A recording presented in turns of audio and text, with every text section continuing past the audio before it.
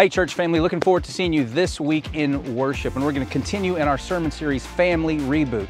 Now, as things are trending a little bit back to normal in our world, as a family, we want to return to a lot of things that were normal for us, but sometimes the things that were normal weren't best for us. So we're going to be talking about that. So we're hitting the reboot button, and the one we're talking about today is, or this Sunday, is don't buy the lie. And let me let you in on what the lie is.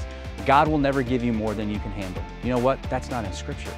We think it is, and we talk like it is, but the truth is, in life, we face way more than we can handle, and God wants to meet us in that. But what happens when we do buy that lie? What's the effect on us as individuals? What's the effect on us as families? We're talking about that this Sunday in worship. And this Sunday is also Mother's Day. Don't forget about Mom.